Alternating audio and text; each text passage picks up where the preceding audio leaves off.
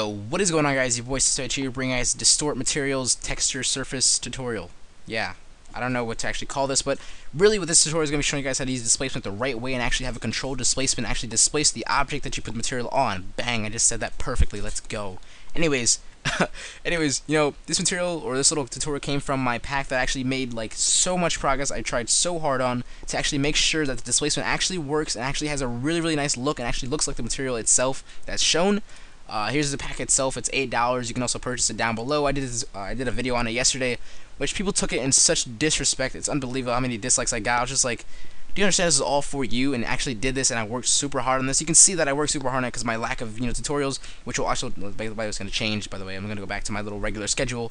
But I worked so hard on them, and so many people just like took it such wrong ways. I was just like really upset. So anyways, here's a tutorial on how to make the really displace really nice styles. I don't know what else to word this or how to word this, but anyways, we're gonna be using my favorite or your favorite material from the material pack to show you the example of what I mean. So obviously, if you didn't have displacement, this is what the material will basically look like. Obviously, if it's rendered, it'll be like more shadowy and stuff like that. But this is how it would be without displacement and stuff. So if I render it out really quickly, you're going to see how really cool the displacement looks and actually distorts the material itself or distorts the object. This is basically what the whole entire pack of this pack right here consists of, is really making sure the displacement actually works and actually has a really nice look to it. So basically we're going to be showing you guys how to do that. So sorry for the really long intro. So hopefully you guys use the comment section below and use the skip button or whatever if you're complaining about that. But if I were to show you this really quickly, this is the example we're going to be using. We're going to be using crazy rocks from my 4K giveaway material that had no displacement on it, or it had displacement on it but it actually didn't displace as much as it should have. So I'm going to render this out really quickly to show you guys what the whole thing is.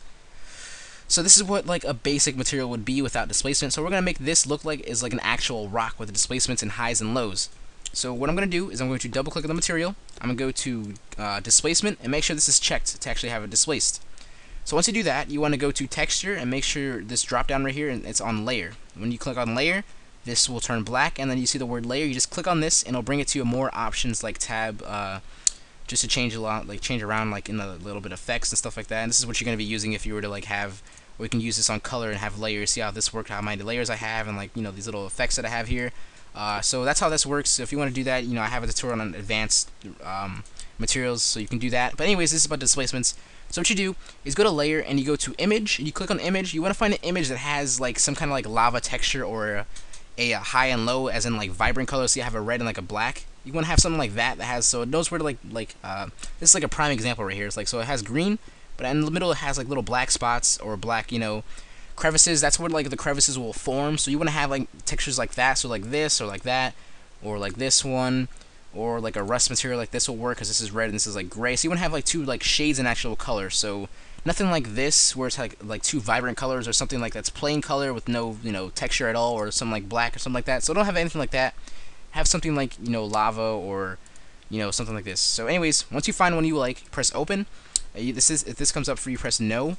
And what you do now is you want to go to shader, drop down, and click on the word noise. What this will do is, this is also displacement like help. So what you do is you make sure this is on overlay.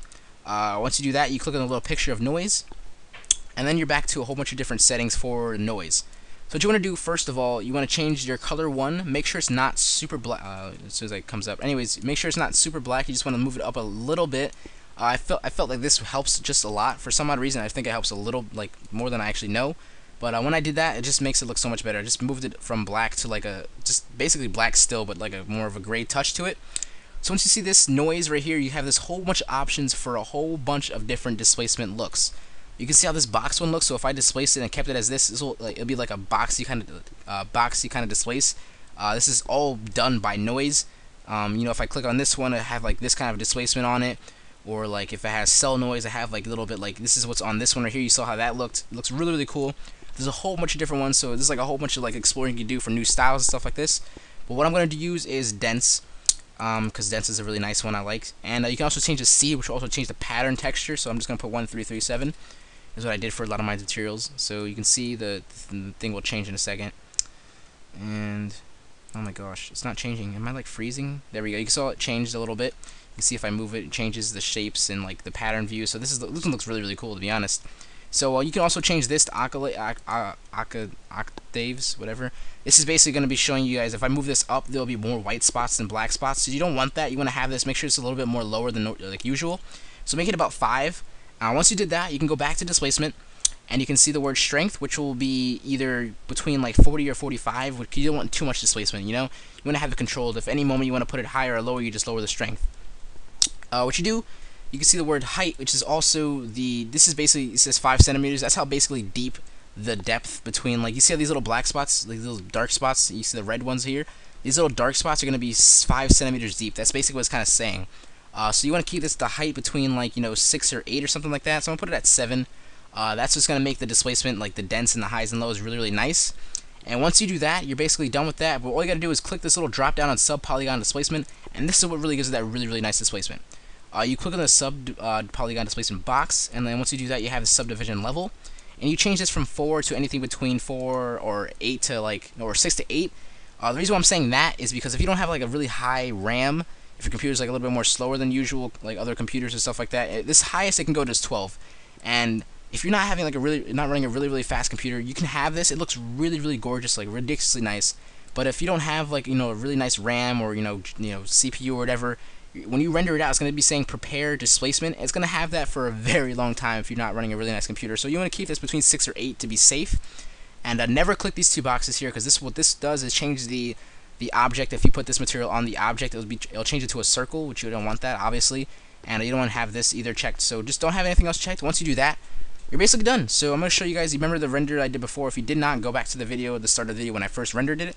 It's going to be in the comment section below if you want to like go back to it and then come back to here or whatever. If I render it out now, you're going to see a lot of different dents and like just really nice highs and lows. You can see how this works already. You can see how like the dents are, like you see the black spots, the dents are here, and you can see how the edges are now rasterized or messed around with. And it's a really, really, really, really nice feel for any new styles for banners, and just to mess around with the object that you have itself. It's just really nice. You can be using it for your renders and stuff like that. But this is like like I said, I did use like a different preset to dents. But like I said, if you change around with the seed a little bit, it'll change like the whole entire like field. And it's really, really nice. So hopefully you guys enjoy the tutorial. And obviously, if you want to purchase the Distort material pack, it's also down below. It comes with 15 at first, but it comes with 30 in the next update. So if you buy it now, the email of your PayPal will be sent an email too when it has an update, so you'll get the update also, so don't worry about that. But if you want to purchase it, you can. And thank you guys so much for watching and supporting me so much. I'm 4.3K or something now. It's like ridiculous. You guys are just awesome. So hopefully you guys enjoy, and I'll see you guys later. So switch out. Peace.